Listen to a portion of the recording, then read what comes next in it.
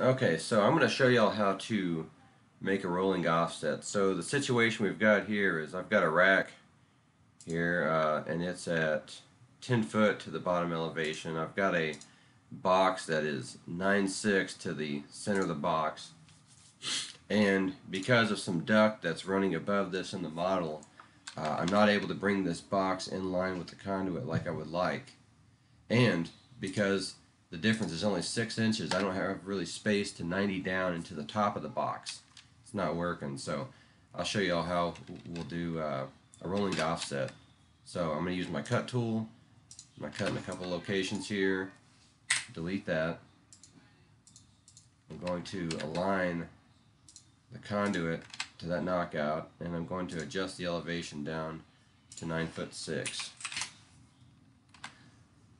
Alright, so we can look at it in a section view here I've got set up. So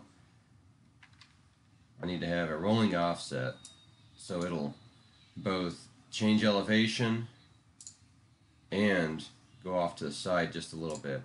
Alright, so the way we're going to do that is, and I want to get something close to a 30-degree angle. I'd like to get exactly at 30, but Revit doesn't like to do things like that. So I right click on the conduit, say draw conduit. Now, an important thing, you need to make it so that you've got change slope selected.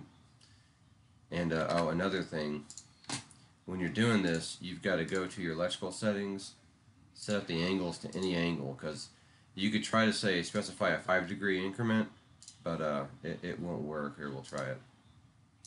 So right click, draw conduit, I make sure change slope is on, then I simply go to the end of the conduit here, and it didn't work. Let's try to scoot this back a little bit, maybe we can get it to work. So again, right click, draw conduit, we've got change slope on, and it pretty much never works when I have the 5-degree selected. I wish it would, but I go to any angle, do the same thing, draw conduit and connect, and it connects. Let's see what angle we have. I select the fitting, we're like at 22.64 degrees, so I'm actually going to undo that, bring this guy back a little bit, a little closer, so we get closer to a 30. Right click, draw conduit, connect. What are we at now? 24.6. Let's try once more. I'm trying to get close to that 30 degrees. Alright, 27.4, getting closer. A little closer.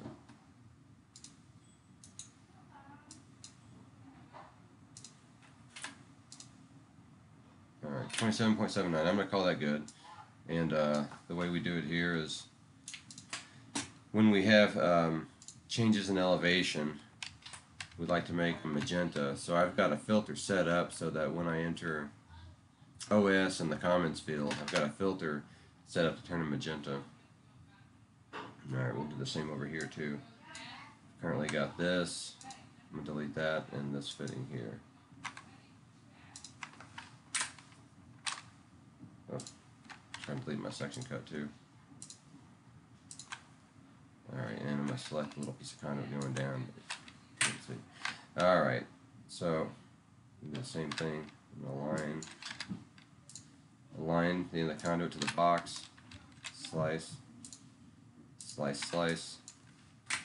Change the elevation to 9'6", and align this piece with this piece.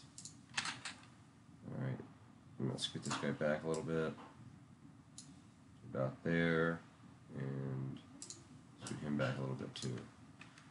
Alright, so right click, got change slope on, I connect it. What is our fitting size? 33.97, that'll work for now. Because in reality, they're going to be bent at 30 degrees. This is really just for representation.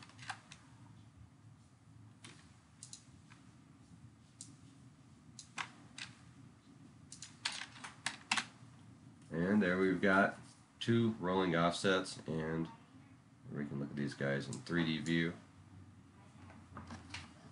Did the BX command.